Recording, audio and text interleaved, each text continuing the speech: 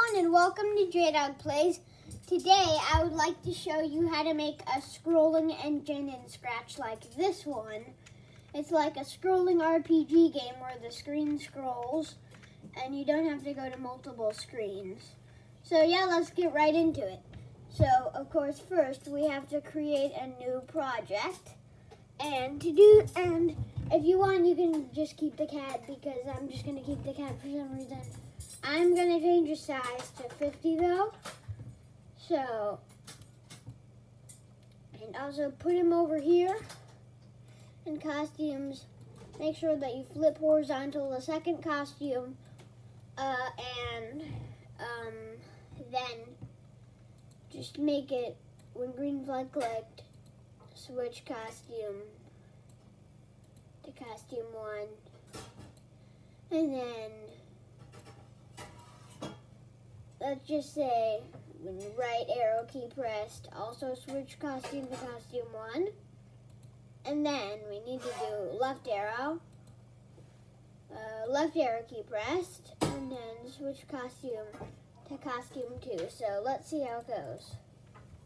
What? He's not moving. Don't worry, we'll get to that a bit later. But I think I'm going to put this cat in my backpack just in case I need him. Anyways, so I'm going to upload a new sprite, which is going to be the map. You can upload any map you want, just make sure it is a whole map. I'm just going to upload the Pokemon map because I like Pokemon. And it's a good map. I really like this map. So I'm going to look at this map inside of here, convert it to a vector, and then you'll want to drag it up really high and make it down so it'll become bigger every time. And then you need to zoom in all the way until everybody knows that it won't fit on one screen. So just keep doing this until your map just looks right, and it should be done pretty soon. Anyways, it's almost done. I think one more zoom will do the trick. No, one more zoom, like maybe one more, just one more zoom. Yes, I think that this is good. And our cat is pretty much in the show. So, now we need, when green flag clicked, motion, go to these coordinates. It doesn't really matter what coordinates your map are on. As long as you got it lined up right over here, it's good. And when green flag clicked, also the reason why this ain't a backdrop, but it's a sprite, is because we need to zoom it in bigger so it doesn't fit on one screen, because otherwise it'll just break the whole purpose. So forever and an if-then block, and then do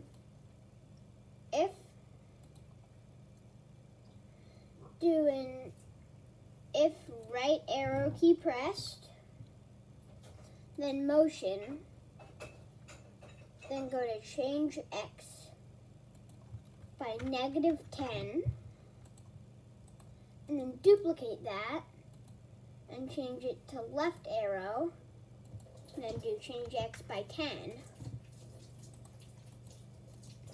and then convert it to up arrow and make it change X by, no, change Y by, make it change Y by -10, and then duplicate that, and for down arrow, change Y by 10.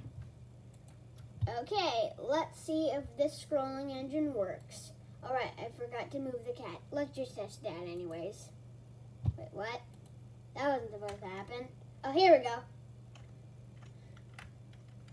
You might be wondering how the cat is moving without me coding the cat to move. Well, the truth is, the cat isn't moving. Only the background is moving. And that just makes it a scrolling screen. So yeah, now you know how to make a scrolling screen in Scratch. Yay! Okay, everyone, thank you for watching this lovely video, and bye!